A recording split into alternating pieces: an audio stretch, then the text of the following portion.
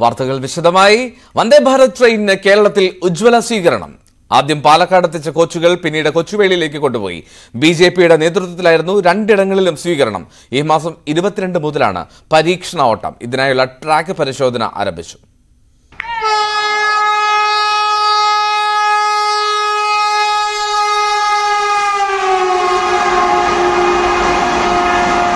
ആവേശവും സന്തോഷവും നിറഞ്ഞു നിന്ന അന്തരീക്ഷത്തിൽ 11:45 പാലക്കാട് ജംഗ്ഷൻ റെയിൽവേ സ്റ്റേഷനിലെ രണ്ടാമത്തെ പ്ലാറ്റ്ഫോമിൽ വന്ദേ ഭാരത് ട്രെയിൻ വന്നെത്തിയത്.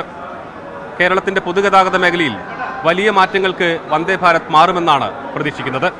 ദക്ഷിണ റെയിൽവേക്ക് കൈമാറിയ കേരളത്തിനുള്ള വന്ദേ ഭാരത് ട്രെയിനിന് പാലക്കാട് ഒലവക്കോട് റെയിൽവേ സ്റ്റേഷനിൽ വൻ വരവേൽപ്പാണ് ഒരുക്കിയത്.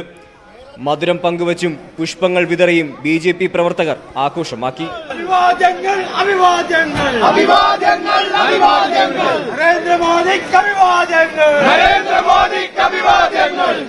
ഒലവക്കോട് നിന്ന് കോച്ചുകൾ കൊച്ചുവേളിയിലേക്ക് കൊണ്ടുപോയി.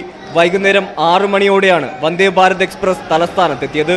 കേന്ദ്രമന്ത്രി വി മുരളീധരന്റെ നേതൃത്വത്തിൽ ബിജെപി പ്രവർത്തകർ സ്വീകരിച്ചു.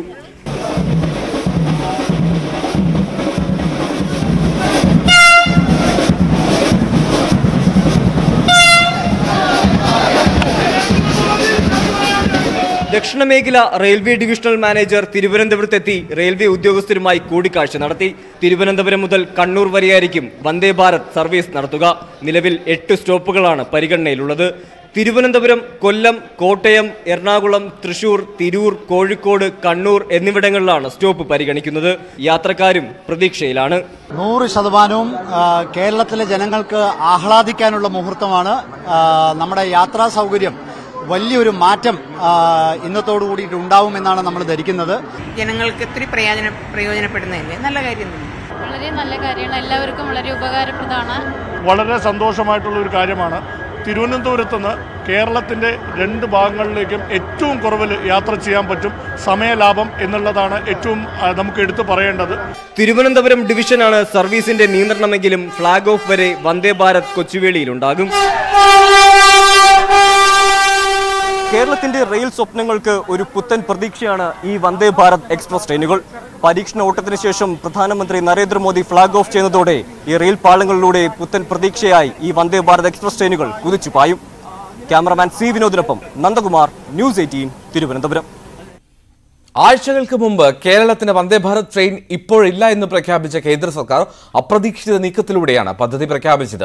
പുതിയ പ്രഖ്യാപനം പരമാവധി രാഷ്ട്രീയ നേട്ടമാക്കുകയാണ് ബിജെപിയുടെ തന്ത്രം. അതേസമയം സംസ്ഥാന സർക്കാരിനെയും എംപിമാരെയും അറിയിക്കാതെയുള്ള റെയിൽവേയുടെ നീക്കം ജനാധിപത്യ മര്യാദ പാലിക്കാതെയാണെന്ന് ആക്ഷേപമുണ്ട്. കെയർ റെയിലിന് ബദലല്ല വന്ദേ ഭാരത് എന്നാണ് സംസ്ഥാന സർക്കാരിന്റെ പ്രതികരണം. കേരളത്തിലേക്ക് വന്ദേ ഭാരത് അനുവദിക്കുമോ? കൊടിക്കുന്നിൽ സുരേഷിന്റെ ഈ ചോദ്യത്തിന് ഇപ്പോൾ ഇക്കാര്യം പരിഗണനയിലില്ലെന്നാണ് പാർലമെന്റിൽ റെയിൽവേ മന്ത്രി അശ്വിനി വൈഷ്ണവ് നൽകിയ മറുപടി. എന്നാൽ 2 ആഴ്ചയ്ക്കിപ്പുറം പ്രധാനമന്ത്രിയുടെ കേരള സന്ദർശനത്തോടനുബന്ധിച്ച് സംസ്ഥാനത്തും വന്ദേ ഭാരത് പ്രഖ്യാപിച്ചു. തികച്ചും അപ്രതീക്ഷിത നീക്കം. പൊതുഗതാഗത രംഗത്ത് വലിയ മാറ്റമുണ്ടാക്കുമെന്ന് കരുതുന്ന പദ്ധതിയുടെ രാഷ്ട്രീയ സാധ്യത പരമാവധി ഉപയോഗപ്പെടുത്തുകയായിരുന്നു ബിജെപി തന്ത്രം. വന്ദേ ഭാരത് പ്രഖ്യാപനം സംസ്ഥാനത്ത് കേന്ദ്ര സർക്കാരിന്റെ വിഷു കൈനീട്ടമെന്ന പേരിലാണ് ബിജെപി ചർച്ചയാക്കുന്നത്. വന്ദേ ഭാരത് ട്രെയിൻ കേരളത്തിന് ഇല്ല എന്നുള്ള തരത്തിൽ കഴിഞ്ഞ ദിവസങ്ങളിലൊക്കെ നടന്ന പ്രചരണം, ഏതായാലും ആ പ്രചരണത്തിന് വലിയ ആയുസ്സുണ്ടായില്ല. 2 ആഴ്ചക്കകം വന്ദേ ഭാരത് കേരളത്തിന് ലഭിക്കുന്നു എന്നുള്ള വാർത്ത പുറത്തു വന്നിരിക്കുന്നു. സന്തോഷകരമായിട്ടുള്ള കാര്യമാണ്. കേന്ദ്ര പദ്ധതികൾ സംസ്ഥാനങ്ങൾക്കായി പ്രഖ്യാപിക്കുമ്പോഴോ ഉദ്ഘാടനം നടക്കുമ്പോഴോ സംസ്ഥാനങ്ങളുമായി കൂടിയാലോചിക്കുന്നതായിരുന്നു പതിവ്. എന്നാൽ വന്ദേ ഭാരത് പ്രഖ്യാപനത്തിൽ അതുണ്ടായില്ല. സംസ്ഥാന സർക്കാർ വാർത്ത സ്ഥിരീകരിക്കുന്നതിന് മുമ്പ് തന്നെ ബിജെപി കേന്ദ്രങ്ങളിൽ ആഘോഷം ആരംഭിച്ചിരുന്നു. എംപിമാരെയും സംസ്ഥാനങ്ങളെയും അറിയിക്കാതെയുള്ള നീക്കത്തിൽ ജനാധിപത്യ മര്യാദ പാലിച്ചില്ലെന്നും വിമർശനമുണ്ട്. അതിവേഗ തീവണ്ടി സർവീസുകൾ കൂടുതൽ ആരംഭിക്കുന്നതിന്റെ ഭാഗമായിട്ടാണ് വന്ദേ ഭാരത് എക്സ്പ്രസ് രാജ്യത്ത് പ്രഖ്യാപിച്ചത് കഴിഞ്ഞ ബഡ്ജറ്റിൽ. അതിന്റെ ഭാഗമായി കേരളത്തിന് ലഭിക്കുന്നു, കേരളത്തിന് അർഹതപ്പെട്ടത് ലഭിക്കുന്നു. അതിനുള്ള സന്തോഷമുണ്ട്. അതിനപ്പുറത്തേക്കുള്ള ഓവർ ഹൈപ്പ് ഈ കാര്യത്തിൽ സൃഷ്ടിക്കുന്നത് മറ്റു പല താല്പര്യങ്ങളുടെയും അടിസ്ഥാനത്തിലാണ്. വന്ദേ ഭാരത് യാഥാർത്ഥ്യമാകുന്നതോടെ കേരളത്തിന്റെ കേരയിൽ ചർച്ചകളുടെ ഭാവി എന്താകുമെന്നാണ് ഇനി കണ്ടറിയേണ്ടത്. എല്ലാ സംസ്ഥാനങ്ങൾക്കുമുള്ള കേന്ദ്രവിഹിതത്തിന്റെ ഭാഗമെന്നതിനപ്പുറം വന്ദേ ഭാരതിന്റെ വരവ് ആഘോഷമാക്കേണ്ടതില്ലെന്നാണ് സംസ്ഥാന സർക്കാർ നിലപാട്. വന്ദേ ഭാരത് കേരളിന് ബദലല്ലെന്നും കേരളം വാദിക്കുന്നു. ന്യൂസ് 18 തിരുവനന്തപുരം. വന്ദേ ഭാരത് ട്രെയിൻ കേരളത്തിലേക്ക് എത്തിച്ചത് ഫെഡറൽ സംവിധാനത്തെ അട്ടിമറിക്കുന്ന തരത്തിലാണെന്ന് രാജ്മോഹൻ ഉണ്ണിത്താൻ MP. വളരെ നിഗൂഢമായി സംസ്ഥാന സർക്കാരിനെയും MP മാരെയും അറിയിക്കാതെയാണ് ട്രെയിൻ കേരളത്തിന് അനുവദിച്ചത്. ഇത് ജനാധിപത്യ വിരുദ്ധമാണ്. പരാതികളുണ്ടെങ്കിലും ട്രെയിനിനെ സ്വാഗതം ചെയ്യുന്നു. എന്നാൽ ട്രെയിൻ മംഗലാപുരം വരെ നീട്ടണമെന്നതാണ് ആവശ്യം. ഈ ആവശ്യം ഉന്നയിച്ച് പ്രധാനമന്ത്രിക്കും റെയിൽവേ മന്ത്രിക്കും email അയച്ചുവെന്നും Rajmohan Unnithan news 18 prime ഡിബേറ്റിൽ പറഞ്ഞു. നമ്മുടെ രാജ്യം ഫെഡറൽ സംവിധാനമുള്ള ഒരു രാജ്യമാണ്. ആ ഫെഡറൽ സംവിധാനത്തെ അട്ടിമറിച്ചുകൊണ്ടാണ് വളരെ നിഗൂഢാത്മകമായിട്ടാണ് ഈ ട്രെയിൻ കൊണ്ടുവന്നിരിക്കുന്നത്. എന്താണ് ഇത്രയും സംസ്ഥാന ഗവൺമെന്റിനെ അറിയിച്ച് പാർലമെന്റ് അംഗങ്ങളെയൊക്കെ അറിയിച്ച് ഇതിന്റെ ഉദ്ഘാടനം നിർവഹിക്കുന്നതായിരുന്നു അതിന്റെ ഒരു മര്യാദ. ഇതിപ്പോ ഏതെങ്കിലും റെയിൽവേ സ്റ്റേഷനിൽ ഒരു ലിഫ്റ്റോ കക്കൂസോ ശരിയായ പോലും ഉദ്ഘാടനം ചെയ്യാൻ ഒന്നുകിൽ കേന്ദ്രമന്ത്രി വരണം. വന്ദേ ഭാരത് ട്രെയിനിന്റെ പ്രത്യേകതകൾ എന്തൊക്കെയാണെന്നാണ് ഇനി നോക്കേണ്ടത്. എക്സ്പ്ലെയിനർ കാണാം. കേരളത്തിന് വന്ദേ ഭാരത് അനുവദിച്ചത് അപ്രതീക്ഷിതമായി. നിശ്ചയിച്ചതിലും നേരത്തെ യാത്രക്കാർക്ക് വന്ദേ ഭാരത് തീവണ്ടിയിൽ കുതിച്ചുപോയാം. എന്താണ് വന്ദേ ഭാരത് തീവണ്ടിയുടെ പ്രത്യേകതകൾ?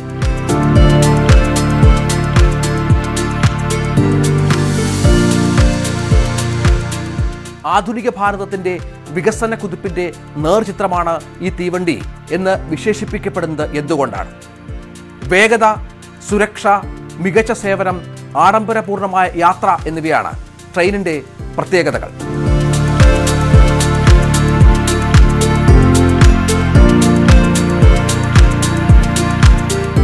മേക്ക് ഇൻ ഇന്ത്യയിലൂടെ തദ്ദേശീയമായി നിർമ്മിച്ച ട്രെയിൻ സൈറ്റുകൾ എന്നതാണ് പ്രധാന പ്രത്യേകത. 150 കിലോമീറ്റർ വരെ വേഗത്തിൽ കുതിച്ചുപായുന്ന തീവണ്ടികൾ. 52 സെക്കൻഡ് കൊണ്ട് 100 കിലോമീറ്റർ വേഗം കൈവരിക്കാം. കവച് ടെക്നോളജി പ്രകാരമുള്ള സുരക്ഷ, അതായത് കൂട്ടിയിടി തടയാൻ തദ്ദേശീയമായി വികസിപ്പിച്ച ആധുനിക സംവിധാനം. അടിയന്തര സാഹചര്യത്തിൽ ലോക്കോ പൈലറ്റിന് യാത്രക്കാരുമായി സംസാരിക്കാനുള്ള സംവിധാനം. ഇൻഫർടൈൻമെന്റിനായി സീറ്റുകൾക്ക് മുന്നിൽ 32 ഇഞ്ച് സ്ക്രീൻ. എല്ലാ കോച്ചുകളും AC, ഓട്ടോമാറ്റിക് ഡോറുകൾ, ബയോ വാക്വം ശുചിമുറികൾ, ആധുനിക സീറ്റിംഗ് സംവിധാനം, GPS സിസ്റ്റം, ലൈറ്റുകൾ പൂർണ്ണമായും LED സംവിധാനത്തിൽ.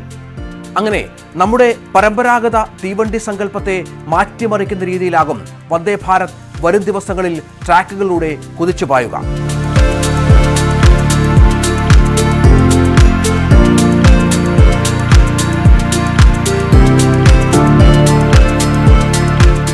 കേരളത്തിന് അനുവദിച്ചത് വന്ദേ ഭാരത് സീരീസിലെ 14ാമത് തീവണ്ടിയാണ്. കേരളത്തിലെ ട്രാക്കുകളുടെ പ്രത്യേകത വെച്ച് 501 കിലോമീറ്റർ 7.5 മണിക്കൂർ കൊണ്ട് പിന്നിടുമെന്നാണ് വിവരം. ഇന്ത്യയിലെ ആദ്യ വന്ദേ ഭാരത് ആരംഭിച്ചത് 2019 ഫെബ്രുവരി 15-നാണ്. ന്യൂഡൽഹിയിൽ നിന്ന് വാരണാസി വരെ.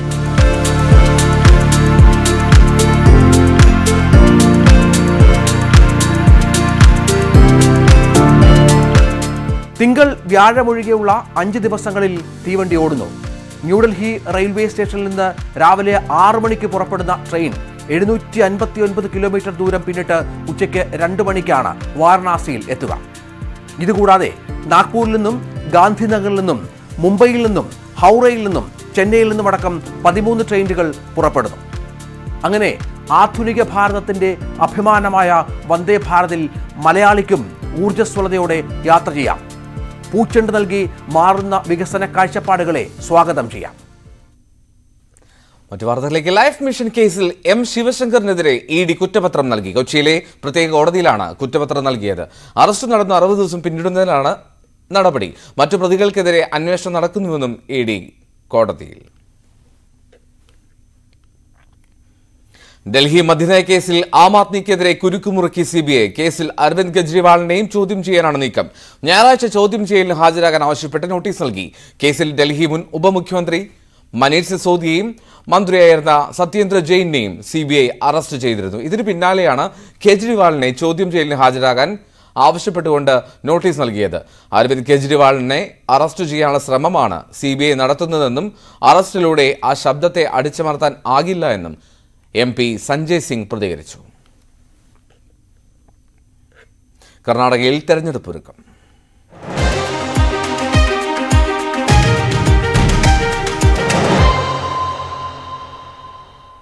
സ്ഥാനാർത്ഥി പട്ടികയെ ചൊല്ലി കർണാടക ബിജെപിയിൽ പ്രതിഷേധം ശക്തമാണ്. പാർട്ടി വിട്ട മുൻ ഉപമുഖ്യമന്ത്രി ലക്ഷ്മൺ സവദി കോൺഗ്രസിൽ ചേർന്നു. DK ശിവകുമാറിന്റെയും സുർജേവാലയുടെയും സാന്നിധ്യത്തിലാണ് കോൺഗ്രസ് അംഗത്വം സ്വീകരിച്ചത്. അത്തനി സീറ്റിൽ കോൺഗ്രസ് സ്ഥാനാർത്ഥിയായി മത്സരിക്കുമെന്ന് സവദി പറഞ്ഞു. സീറ്റ് നിഷേധിച്ചതിൽ പ്രതിഷേധിച്ച് കൂടുതൽ നേതാക്കൾ പാർട്ടി വിടുകയാണ്. ഹോസ്ദുർഗ് MLA ഗൂലിഹട്ടി ശേഖർ MLA സ്ഥാനവും പാർട്ടി അംഗത്വവും രാജിവെച്ചു. അതേസമയം കോലർ മണ്ഡലത്തിൽ സിദ്ധരാമയ്യ മത്സരിച്ചേക്കില്ല. K മഞ്ജുനാഥിന്റെ പേര് സിദ്ധരാമയ്യ നിർദ്ദേശിച്ചു. നേരത്തെ വരുണ മണ്ഡലത്തിലെ സ്ഥാനാർത്ഥിയായി സിദ്ധരാമയ്യെ ഹൈക്കമാൻഡ് പ്രഖ്യാപിച്ചിരുന്നു. We are not able to accommodate. That is the biggest problem. A lot of people are there. A dozen people are there, but still we are not able to accommodate them. That is why we have to. കർണാടകയിൽ JDS രണ്ടാം ഘട്ട സ്ഥാനാർത്ഥി പട്ടിക പുറത്തിറക്കി. 49 സ്ഥാനാർത്ഥികളുടെ പട്ടികയാണ് പ്രഖ്യാപിച്ചത്. ഹാസൻ മണ്ഡലത്തിൽ HD ദേവഗൌഡയുടെ മരുമകൾ ഭവാനി രേവണ്ണയ്ക്ക് സീറ്റില്ല. പകരം HP സ്വരൂപാണ് ഹാസനിലെ സ്ഥാനാർത്ഥി. കോൺഗ്രസ് നേതാവ് രാഹുൽ ഗാന്ധി ഡൽഹിയിലെ ഔദ്യോഗിക വസതി ഒഴിഞ്ഞു. തുഗ്ലക് ലൈനിലെ 12 നമ്പർ വസതിയാണ് ഒഴിഞ്ഞത്. മോദി പ്രസംഗത്തിൽ ക്രിമിനൽ മാനനഷ്ട കുറ്റം ചുമത്തി 2 വർഷം തടവിന് ശിക്ഷിക്കപ്പെട്ടതോടെയാണ് രാഹുൽ ഗാന്ധിയെ MP സ്ഥാനത്ത് നിന്ന് അയോഗ്യനാക്കിയത്. തുടർന്ന് ഔദ്യോഗിക വസതി ഒഴിയാൻ ലോക്സഭാ സെക്രട്ടേറിയറ്റ് നിർദ്ദേശിക്കുകയായിരുന്നു. സോണിയാഗാന്ധിയുടെ വസതിയിലേക്കാണ് രാഹുൽ മാറിയത്. ചുരുളഴിക്കാൻ അന്വേഷണ സംഘം.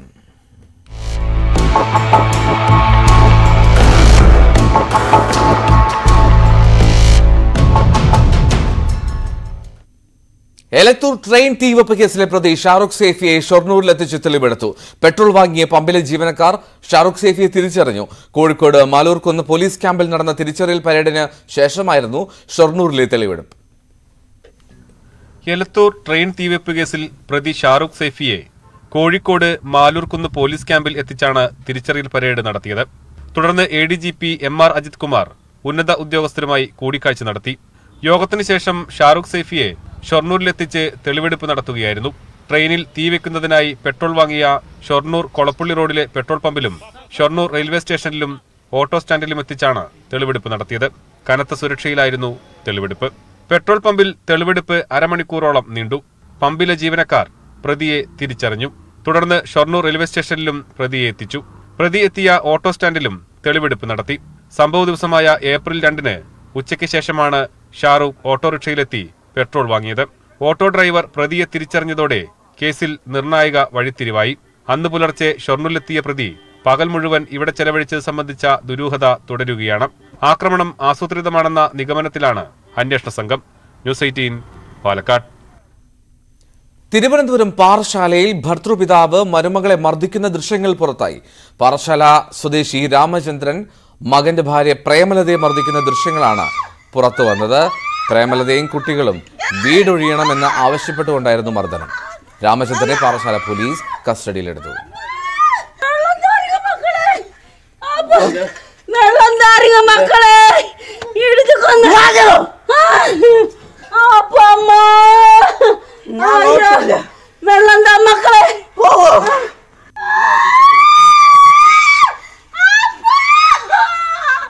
വിവരങ്ങളുമായി അരുൺ നെയ്യാറ്റിൻകരയാണ് ചേരുന്നത്. അരുൺ, ഇയാൾ അതിക്രൂരമായി ഈ സ്ത്രീയെ മർദ്ദിക്കുന്ന ദൃശ്യങ്ങളിൽ വ്യക്തമാണ്. ഇത്രമാത്രം പ്രകോപനം ഉണ്ടാക്കാനുള്ള കാരണം എന്താണ്? ലളിതോ, ഈ പറയുന്ന ദൃശ്യങ്ങൾ കഴിഞ്ഞ 13-ാം തീയതി പുറത്തു വന്നതാണ്. കഴിഞ്ഞ 13-ാം തീയതി സംഭവം നമുക്ക് മനസ്സിലാക്കാൻ കഴിയുന്നത് ഈ രാമചന്ദ്രന്റെ മകൻ സ്റ്റീഫന്റെ ഭാര്യയാണ് ഈ പറയുന്ന രാമചന്ദ്രൻ ഈ അതിക്രൂരമായി മർദ്ദിക്കുന്നതായി നമുക്ക് മനസ്സിലാക്കാൻ കഴിയുന്നത്. ഇവർ പറയുന്നത് രാമചന്ദ്രന്റെ മകൻ സ്റ്റീഫൻ 2006-ലായിരുന്നു ഈ പറയുന്ന ഈ ഹേമലതയെ വിവാഹം കഴിക്കുന്നത്. പ്രേമലതയെ വിവാഹം കഴിക്കുന്നത്. വിവാഹം കഴിച്ച നാള് മുതൽ തന്നെ സ്ത്രീധനത്തെ ചൊല്ലിയുള്ള തർക്കം ഉണ്ടായിരുന്നു എന്ന് പറയുന്നു. എന്തായിരുന്നാലും 3 പെൺമക്കളും ഒരാണുമാണ് ഈ രാമചന്ദ്രൻ എലിസമ്മ ദമ്പതികൾക്കുള്ളത്.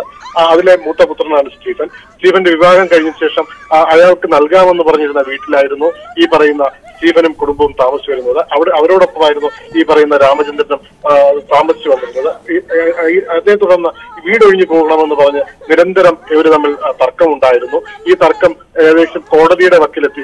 കോടതിയുടെ പരിഗണനയിൽ നിൽക്കുമ്പോൾ നടക്കുമ്പോഴായിരുന്നു ഇന്നലെ ഈ ഒരു പ്രകോപിതപരമായി ഇവരെ മർദ്ദിക്കുന്ന വരുന്നത്. ഈ പറയുന്ന പ്രേമലതയുടെ മകനാണ് ഈ ദൃശ്യങ്ങൾ മൊബൈൽ പകർത്തി സമൂഹ മാധ്യമങ്ങളിലൂടെ എത്തിച്ചിരുന്നത്. എന്തായാലും എൽദോ ഈ പറയുന്ന രാമചന്ദ്രൻ ഇപ്പോൾ പോലീസ് കസ്റ്റഡിയിലാണ്, പാറശാല പോലീസ് കസ്റ്റഡിയിലാണ്. ഇയാളുടെ അറസ്റ്റ് രേഖപ്പെടുത്തിയിരിക്കുന്നതാണ് നമുക്ക് മനസ്സിലാക്കാൻ കഴിയുന്നത്. ശരി, അരുൺ മോഹൻ നെയ്യാറ്റിൻകരയിൽ നിന്ന് വിവരങ്ങൾ നൽകി. കൂടുതൽ വാർത്തകളിലേക്ക് എത്താം ഇടവേളയ്ക്ക് ശേഷം. തടങ്കലിൽ നിന്ന് ഷാഫിയുടെ വീഡിയോ വീണ്ടും.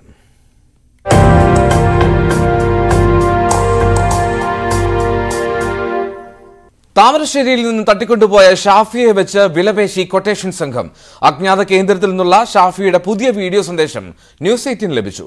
സ്വർണ്ണ കവർച്ചയുടെ സൂത്രധാരൻ തന്റെ സഹോദരൻ നൌഫലാണ് എന്നും തന്നെ തട്ടിക്കൊണ്ടുപോയത് അറിഞ്ഞ് തിരിഞ്ഞു നോക്കുന്നില്ലെന്നും ഷാഫി കുറ്റപ്പെടുത്തുന്ന വീഡിയോ ഓഡിയോ സന്ദേശങ്ങളാണ് പുറത്തു വന്നത്. അതേസമയം ഒരാഴ്ചയായിട്ടും ഷാഫി എവിടെയെന്ന് പോലീസിന് ഒരു തുമ്പും ലഭിച്ചിട്ടില്ല. താമരശ്ശേരിയിലെ വീട്ടിൽ നിന്നും അജ്ഞാത സംഘം തട്ടിക്കൊണ്ടുപോയ ഷാഫി എന്ന പ്രവാസി യുവാവിനെ ഇതുപോലൊരു ഇരുട്ട് മുറിയിലാകാം പാർപ്പിച്ചിരിക്കുന്നത്.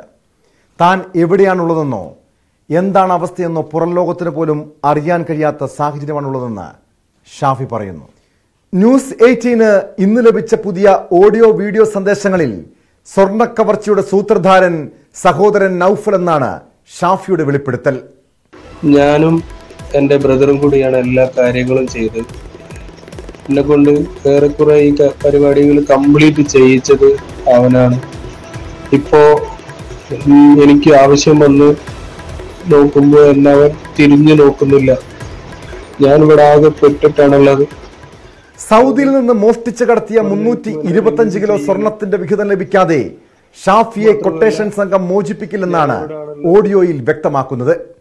എന്നാൽ തന്റെ സ്വത്ത് പോലും തട്ടിയെടുക്കാനാണ് സഹോദരൻ നൌഫലിന്റെ ശ്രമമെന്ന് സംശയിക്കുന്നതായി ഷാഫി വീഡിയോ സന്ദേശത്തിൽ വ്യക്തമാക്കുന്നുണ്ട്.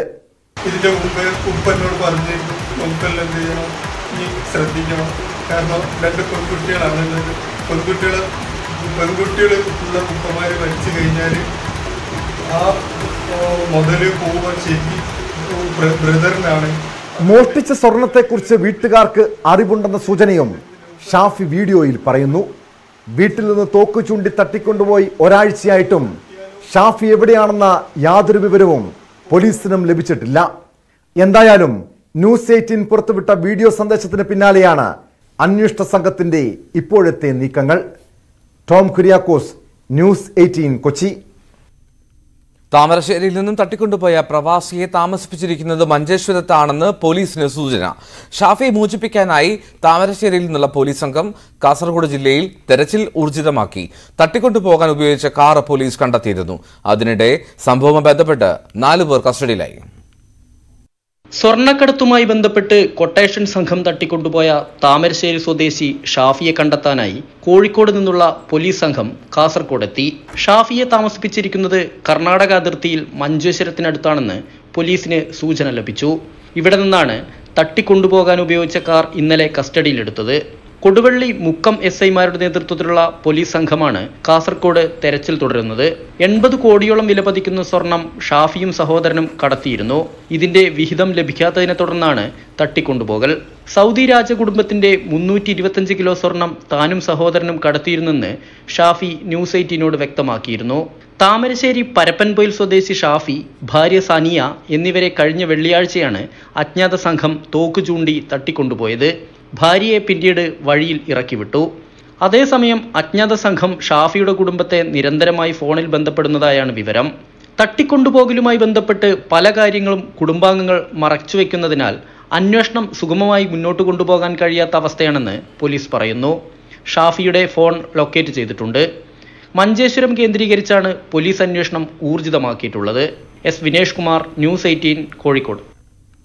അരിക്കൊമ്പൻ വിഷയത്തിൽ സർക്കാർ സുപ്രീം കോടതിയിലേക്ക്. ഹൈക്കോടതി വിധി മൂലമുണ്ടായ പ്രശ്നങ്ങൾ സുപ്രീം കോടതിയെ ധരിപ്പിക്കുമെന്ന് വനമന്ത്രി AK ശശീന്ദ്രൻ വ്യക്തമാക്കി.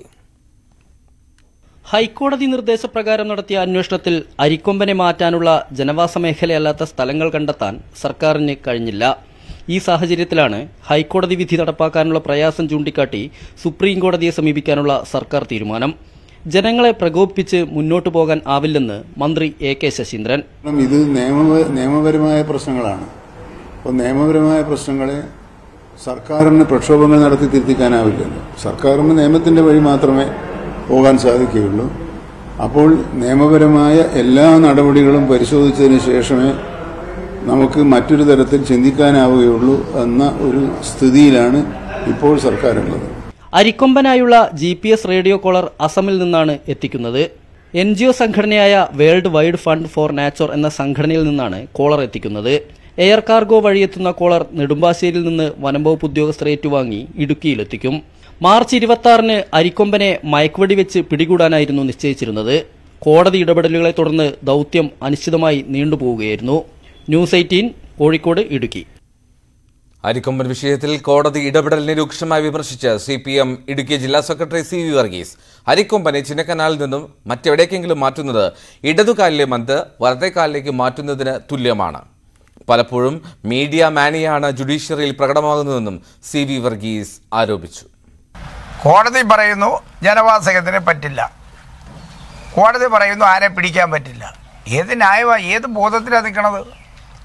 യാതൊരു വിധമായ നിലപാടുകൾ സ്വീകരിക്കാതെടുത്തു. അവസാനം പിന്നെ അമിക്കൊറിയെ വെച്ച് ഇവിടെ വന്ന് അന്വേഷണം നടത്തി. എത്രയോ ശക്തമായ നിലപാട് സ്വീകരിച്ച അവർ ജനങ്ങളുടെ അഭിപ്രായം കേൾക്കാൻ തയ്യാറായത്. ഇതിന് പരിഹാരമല്ലേ കോടതി പറയട്ടെ, ഇതിനെല്ലാം കൂടി എവിടെ സാവധിപ്പിക്കും? അതുകൊണ്ട് ആ കാര്യത്തിലൂടെയൊന്നും കോടതിയുടെ നിലപാടൊന്നും ഞങ്ങൾക്ക് യോജിപ്പൊന്നുമില്ല. ഏതുപുറം പറയട്ടെ, നമ്മുടെ ജുഡീഷ്യറി ഇത്തരം ചില മേഖലകളിൽ മാധ്യമമാനിയ ബാധിക്കുന്ന ചില സന്ദർഭങ്ങളുണ്ടാകുന്ന വിധിയെല്ലാമാണ് ഇതിനടിസ്ഥാനം. അത് ഒഴിവാക്കിക്കൊണ്ട് യാഥാർത്ഥ്യബോധത്തോടെ നിലപാടെടുത്താൽ മതി. തമിഴ്നാട് നീലഗിരി മുതുമലയിൽ ബൈക്ക് യാത്രികർ കാട്ടുകൊമ്പനിൽ നിന്നും രക്ഷപ്പെടുന്ന ദൃശ്യങ്ങൾ സമൂഹമാധ്യമങ്ങളിൽ വൈറലാണ്. മുതുമല ഊട്ടി റോഡിൽ വന്യജീവി സങ്കേതത്തിനുള്ളിൽ വെച്ചാണ് ലോറിയിൽ കയറി ബൈക്ക് യാത്രക്കാർ രക്ഷപ്പെട്ടത്. പിന്നീട് കാട്ടാന മാറിയ ശേഷമാണ് ഇവർ യാത്ര തുടരുന്നത്.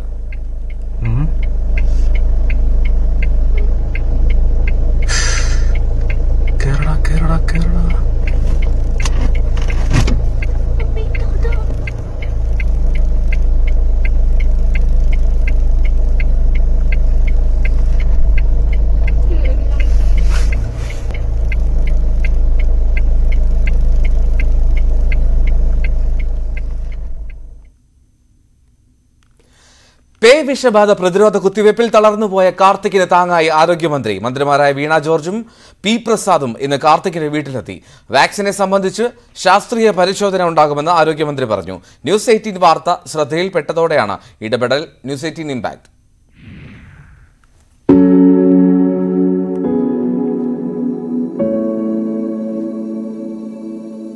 കളിച്ചും പഠിച്ചും നടക്കേണ്ട കാലഘട്ടത്തിൽ സർക്കാർ ആശുപത്രിയിലെ ചികിത്സാ പിഴവ് മൂലം തളർന്നു കിടക്കേണ്ടി വന്ന കാർത്തിക്കിന്റെ കുടുംബത്തിന് വലിയ ആശ്വാസമാണ് ഈ കരുതൽ.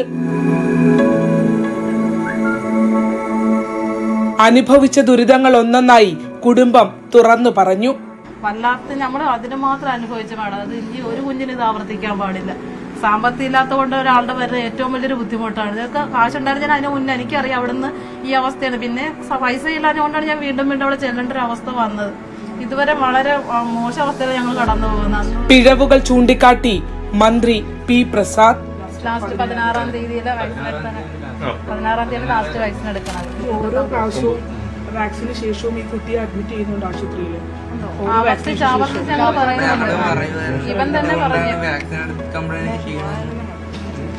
താങ്ങാനാവാത്ത വേദന പങ്കുവെച്ച കാർത്തിക്.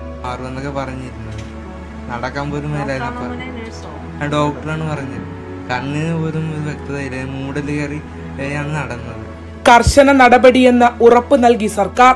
ഈ ഒരു വാർത്ത ശ്രദ്ധയിൽപ്പെട്ടപ്പോൾ തന്നെ അതിൽ റിപ്പോർട്ട് നൽകാൻ വേണ്ടി അതിന്റെ എല്ലാ വശങ്ങളും പരിശോധിച്ച് ശാസ്ത്രീയമായ റിപ്പോർട്ട് നൽകുന്നതിന് വേണ്ടി നിർദ്ദേശിച്ചിട്ടുണ്ട്.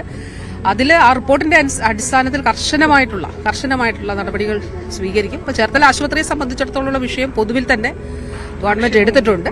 ഇനിയൊരു കുട്ടിക്കും ഈ അവസ്ഥ ഉണ്ടാകില്ലെന്ന് അമ്മ കരുതലോടെ വീണ ജോർജ് കാർത്തിക്കിന്റെ കൈപിടിച്ച് പറയുമ്പോൾ ദുരിതക്കയത്തിലേക്ക് തള്ളിയിടപ്പെട്ട കുടുംബത്തിനും ന്യൂസ് 18-നും ഒരുപോലെ പ്രതീക്ഷയുടെയും സന്തോഷത്തിന്റെയും നിമിഷങ്ങൾ.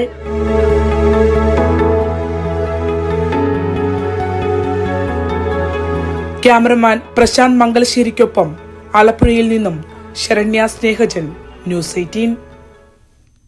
ഇടുക്കിയിൽ കണിക്കൊന്ന പറിക്കുന്നതിനിടെ വീണ് ഗ്രഹനാഥൻ മരിച്ചു. രാജകുമാരി സ്വദേശി കരമ്പിൻകാലയിൽ എൽദോ സൈപ്പാണ് മരിച്ചത്. വൈകിട്ട് 4 മണിയോടെയായിരുന്നു അപകടം. സുഹൃത്തുക്കൾക്കൊപ്പം കുമ്പപ്പാറ ഭാഗത്ത് കണിക്കൊന്നയിൽ നിന്നും പൂ പറിക്കുന്നതിനിടെയാണ് മരത്തിൽ നിന്നും വീണത്. ഉടൻ തന്നെ ആശുപത്രിയിൽ എത്തിച്ചുവെങ്കിലും ജീവൻ രക്ഷിക്കാനായില്ല. സ്പീക്കറുടെ ഓഫീസിന് മുന്നിലെ സംഘർഷം ചിത്രീകരിച്ചു എന്നാരോപിച്ച് മാധ്യമങ്ങൾക്കെതിരെ നടപടിയെടുക്കാനുള്ള നീക്കത്തിൽ പ്രതിഷേധം ശക്തമാവുകയാണ്.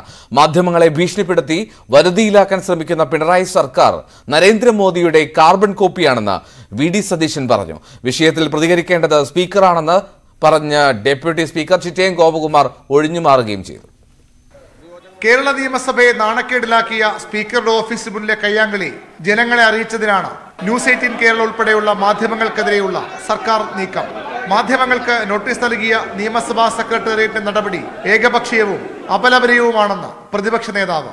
8 പ്രതിപക്ഷ എംഎൽഎമാരുടെ പിഎമാർക്കും നോട്ടീസ് നൽകിയപ്പോൾ മന്ത്രിമാരുടെയും ഭരണപക്ഷ എംഎൽഎമാരുടെയും സ്റ്റാഫ് അംഗങ്ങളെ ഒഴിവാക്കി. സംഘർഷം ചിത്രീകരിച്ച് സമൂഹ മാധ്യമങ്ങളിൽ പ്രചരിപ്പിച്ച ഇവർക്ക് നോട്ടീസ് നൽകാൻ നിയമസഭാ സെക്രട്ടേറിയറ്റ് മറന്നതോ അതോ മുഖ്യമന്ത്രിയെ ഭയമോ എന്ന് പ്രതിപക്ഷ നേതാവ് ചോദിച്ചു.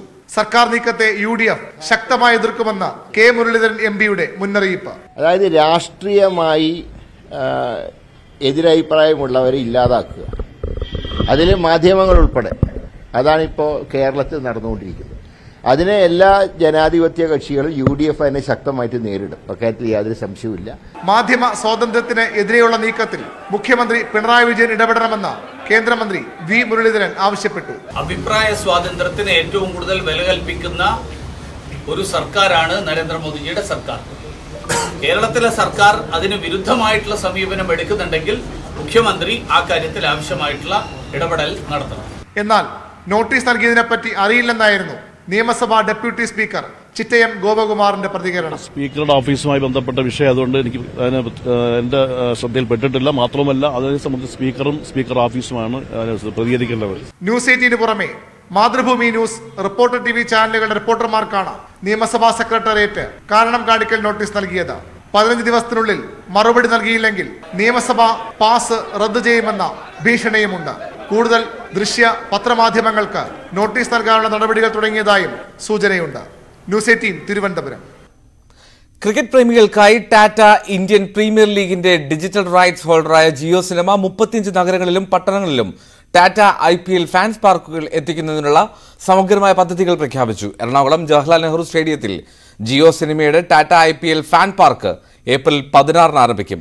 സഞ്ജു വി സാംസൺ നയിക്കുന്ന രാജസ്ഥാൻ റോയൽസും ഗുജറാത്ത് ടൈറ്റൻസും ഏറ്റുമുട്ടുന്നത് വലിയ സ്ക്രീനിൽ കാണാനാണ് Jio cinema അവസരമൊരുക്കുന്നത്. Tata IPL fan park ഗേറ്റുകൾ ഉച്ചയ്ക്ക് 1:30 മുതൽ തുറക്കും.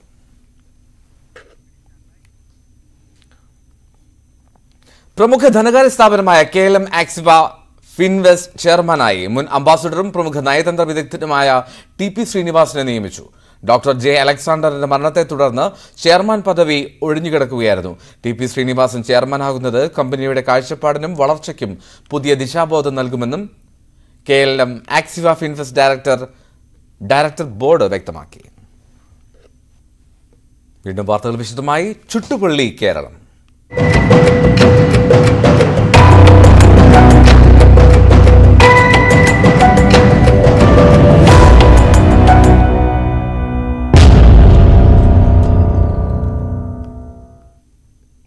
രണ്ട് ദിവസം കൊണ്ട് സംസ്ഥാനത്തെ താപനില കുത്തനെ ഉയർന്നു. 2019 ശേഷം ആദ്യമായി ഔദ്യോഗിക രേഖകളിൽ ഉയർന്ന താപനില 40 ഡിഗ്രി സെൽഷ്യസ് കടന്നു. പാലക്കാട്, തൃശൂർ, കണ്ണൂർ ജില്ലകളിൽ ഇന്നും താപനില ശരാശരിയിൽ നിന്നും 4 ഡിഗ്രി സെൽഷ്യസ് വരെ ഉയർന്നു എന്നാണ് റിപ്പോർട്ട്.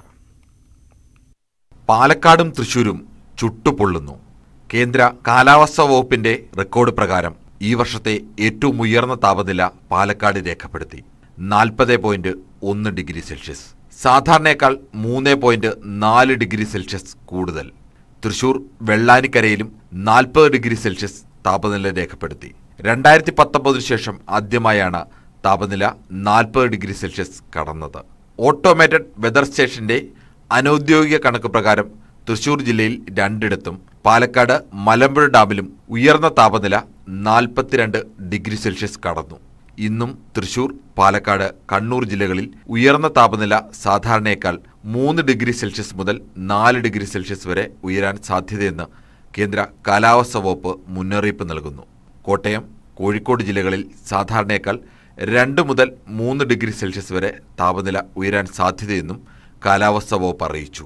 ന്യൂസ് 18 തിരുവനന്തപുരം.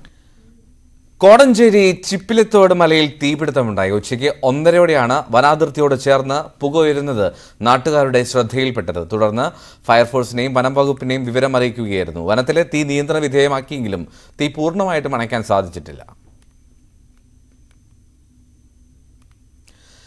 പാപ്പൻ എന്ന സൂപ്പർ ഹിറ്റ് സുരേഷ് ഗോപി ചിത്രത്തിന് ശേഷം ജോഷി സംവിധാനം ചെയ്യുന്ന പുതിയ ചിത്രത്തിന് ആന്റണി എന്ന് പേരിട്ടു.